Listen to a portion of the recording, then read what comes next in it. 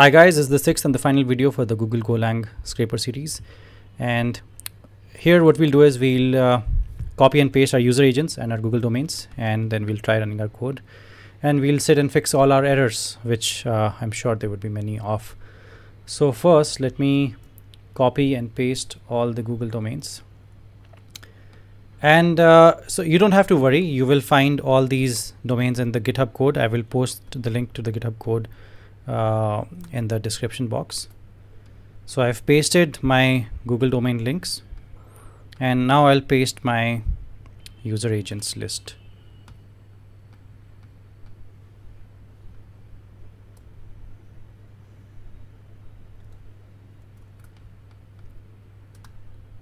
I've pasted my user agents list as well, and now it's time to go ahead and try and running this code. So I'll see you in the terminal. So back in our terminal, we'll try to build the file. We'll say go build, and as we can see a lot of errors. We can on 242 line, 243, 272, 274, 279. So let's start with the 242 line first. So if we go with 242, it says I++. There's some issue with I++. That means should have been a semicolon here, right? So that works, and this is the build Google URL function, right? So here we are returning to scrape, but we are not using the scrape URL to create to scrape, right? So we'll have to do that. We'll have to say append and to scrape, comma scrape URL. Here will be the comma, and URL is capital. So all of this makes sense now. Let's try and go back to our terminal and see.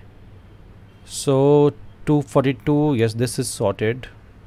242 line is sorted, and 243 also I think is more or less sorted.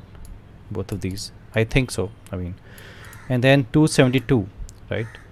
So it's saying on 272 there's an error. So let's head over to 272, and yes, so we can see the error here on line number 275, which should have been is equal to, and now everything should work. So let's run this again and see if there are any new errors that come up. So it says unexpected link at the end of statement 273, and 280 also there's some issue.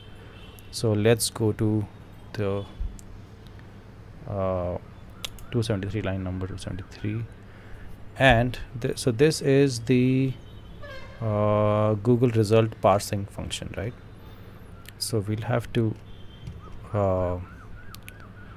try and find this issue. 273. Okay, yes, I found one issue. There seems to be a double bracket here. So now that also looks okay.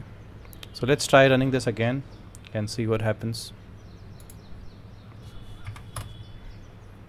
So 280, there's some issue still there, unexpected comma or bracket, line number 280. Yes, so here you need to have a comma as well. Okay, according to Golang.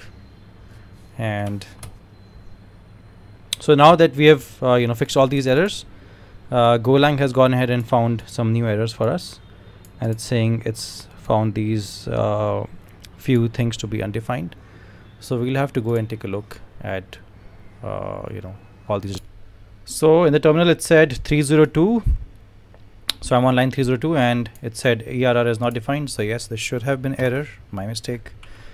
And it said on 329 and a couple of lines after that, request is not defined, right? So request on 329, 330 and 332 is undefined. So that's correct, because we should have used the assignment operator. And now I have a feeling that a lot of our errors should have gone. So let me try switching back to my terminal,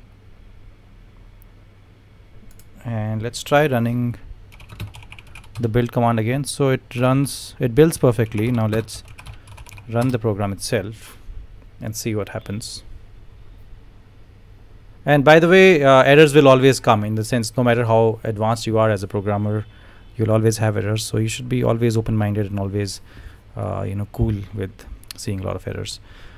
So it's showing me 30 results, right? It's showing me a complete 30 results. And why? Let me take you back to my code editor. I'm trying to go back to my code editor just a second. Yeah.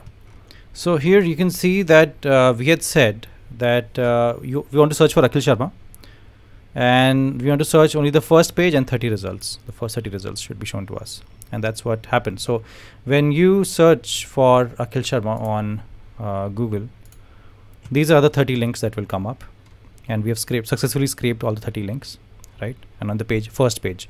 Similarly, you can go to this. You can scrape 10 pages, and you can search, hundreds of results, because we have built a very extensible kind of a scraper, right? We can easily extend it. And now I'm scraping English results. You can also be scraping any other language results, like Russian, Spanish, Italian, anything that you want to.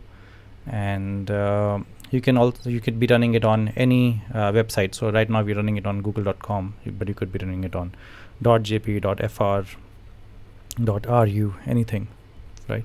So it's a very extensible and very robust scraper that we have built.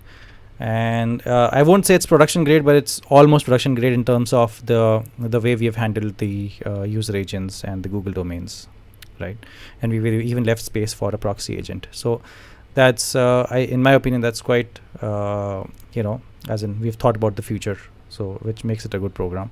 And I hope you learned a lot while building this with me, and I hope you were able to use a lot of your concepts that you've learned in Golang, like structs and functions and interfaces, all of that here, pointers as well. And do subscribe to this channel so that you come to know whenever more content like this comes up on the channel. And thanks a lot for watching.